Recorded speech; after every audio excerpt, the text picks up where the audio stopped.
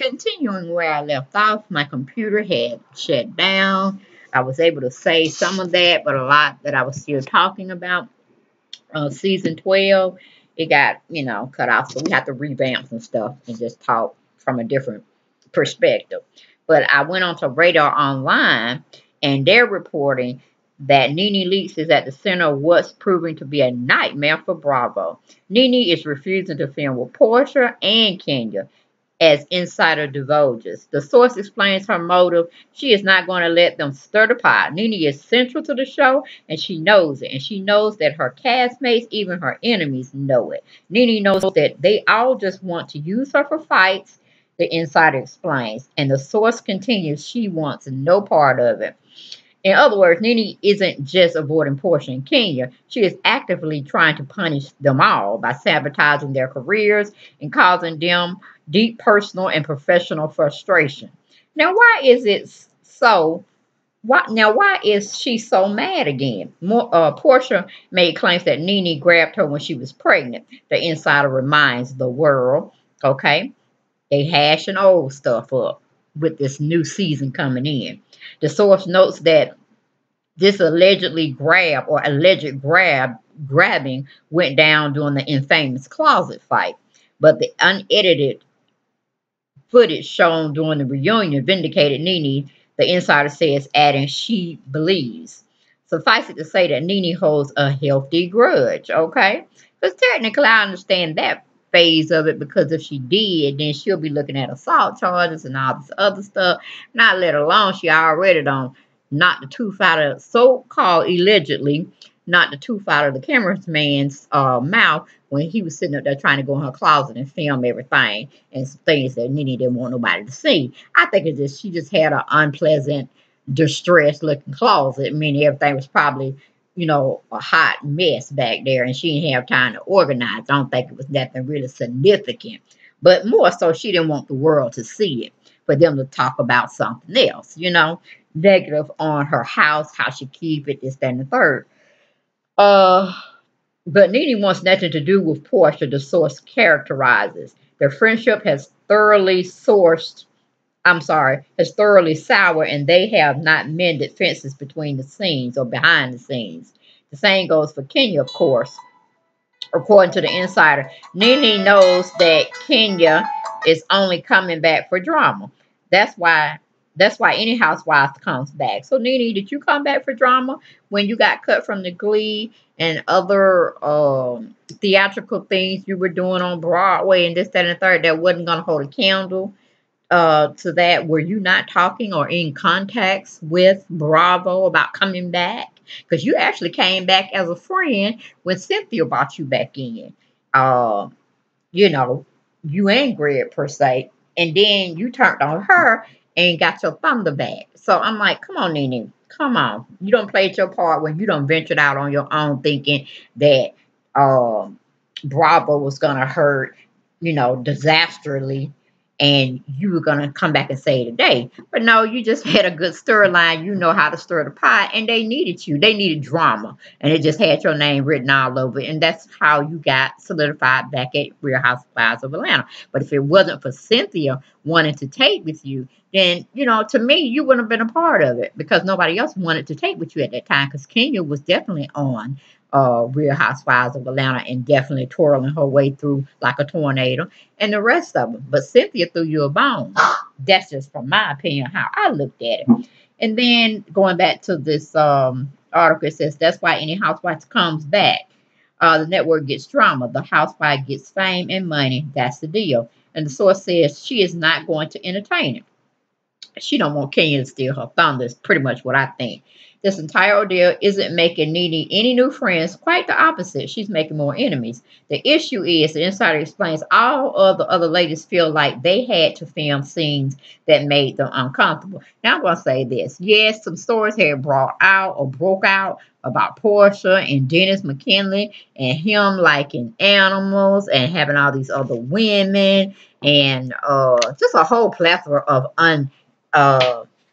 negative stuff geared towards her, and probably what she's going to have to answer for. But see, again, that's what Bravo is all about. That's what the franchise is all about. Creating drama, showing drama.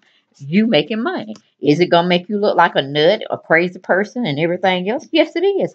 But you wanted the money. So with that comes that type of format, that type of picture of your life, that kind of solidifies who you are as a person. You wanted to do it. So that's what you're getting paid for. All these millions and thousands of dollars. That's what you signed up for. So you're doing your part. Bravo's going to do its part by paying you. And that's the gist of it, pretty much. So, shut up, cast members, and film. That's my gist of it all. Film, and then film some more. Then it says the source added, they're mad that NeNe doesn't have to film with them. Or she don't want to film at all with them. She want to film by herself and with her new playmate. They said this is where NeNe's massive salary of $2.85 million for the season, more than that of any other housewives in the franchise history, comes into play. They think it's unfair that the highest paid person on the show wants to do the least amount of work, the insider explains. That's a fair gripe, though they'll find that reality television isn't the only business sector where income is unfair. Tell it like it is. Okay? That's my pun. Then we got NeNe Leakes is grabbing or gambling that her entertainment value is more important to Bravo than that of the women's she now despises. In other words, she's icing them out for more than just a desire to avoid them. She wants them off the show, and she doesn't want to clash with them in person, even if it would help their careers. It sounds like NeNe could be shooting herself in the foot. There's no sense in cutting off your nose to spot your face, right? So that's pretty much what they gave us. I mean, we all know we were sick and tired of NeNe's storyline with Greg and all that detail. And we weren't really uh not being there for her as viewers of the show, but a lot of people suffer from cancer, men and women, hell, even animals. And it's just something you have to deal with, and you have to have a great support system. With that said, that was enough. She had beat us over the head with that storyline. Okay, so now she has to find another storyline that's going to be very interesting to, or for us to gravitate to and see her as a strong player. Because Kenya is just her nemesis. She's just as good as providing a plot or a drama-filled storyline that, can catch your attention. And you want to see it plays out. Because she's the twirling tornado, I like to call her. And with her new baby, a bundle of joy, she's going to be showing her more so than she probably be showing her husband, Mark Daly. But you have to have some little fluffy scenes for the camera to show that they are allegedly married and having a wonderful family unit with the new addition to their family, which is the baby Brooklyn. So, I mean, Lord knows, I really don't want to see her put Brooklyn on television that much because, it's almost like pimping out your children. They didn't sign up for it. They're a part of your life, but we don't need to really see too much of her. And not necessarily see too much of Mark Daly either if they're not going to bring Greg, Todd, Mike, into some type of man bonding scenes on the show. It's no sense of seeing Mark all the time. He okay, y'all say y'all married, okay, cool, whatever. But we want to see what you bring to the show, what you've been doing other than sitting being pregnant with Brooklyn. You know what I'm saying? And calling probably every other day to Bravo, wondering how you can get back on. Because I was certainly surprised they didn't bring Phaedra back. Because I was like, all righty then. Because NeNe wanted Phaedra back. But like I said, she must have did something pretty heinous.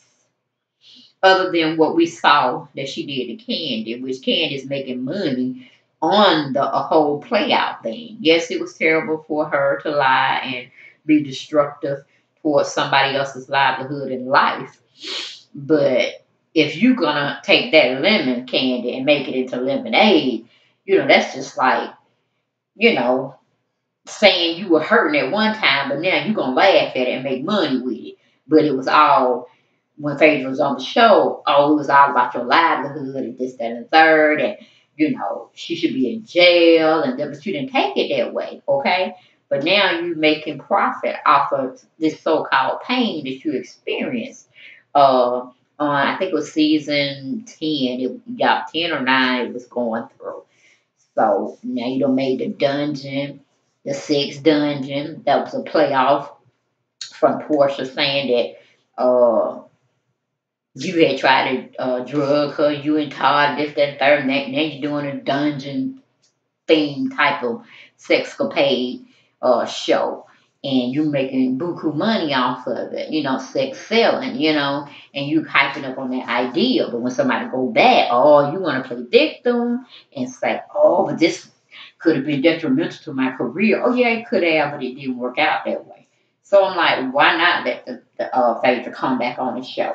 And y'all ain't got to be friends. We don't really want y'all to be friends. Or I don't really want you to be friends. But, hey, take some more jabs. I ain't saying stoop to her level and go all trash and stuff like that. But, let's see what you got. Get in the ring and box it out, in a sense. But it's just a mess. I mean, Kenya gonna definitely stir up some stuff, and I got to bet on Marlo is going to find some stuff out on Kenya or even Marcel because they got this new spin of Yvonne being in there, and it's just gonna play out to the fullest. And NeNe just wants to sit there, hear the messages or things being talked about, and then she wants to put herself as the queen to go and address this person since she may feel it may be comfortable coming from someone like herself than some medium person or a minuscule person like others that try to take her place as the grand dame of Real Housewives of Atlanta. I was like, you gotta messing yourself up, NeNe, because you don't want to talk to nobody. So how's somebody gonna listen to you trying to give them advice when you won't even speak with them? You haven't spoken with them. And this season for season 11. So I don't know what clout, is going to come your way that you're going to be able to salvage since you're taking a stance where you're going to come in and they got to bow down to you and we got to listen to you be the center of attention. No, I don't need you to be the center of attention this season. I want to see you come out and address what you think you feel of your claim to status, and we need to recognize. That's what I need you to do at this point. But whether it be here or there, it's all my opinion. It's all my perception, my speculations, and a little bit of vlog truth from these tabloids and magazines. Okay, but thank you for coming back for part 2. NeNe done shook the table. I appreciate you guys. Have a nice Sunday, and I'll talk to you soon for something or another. I'm not sure. Okay, bye bye.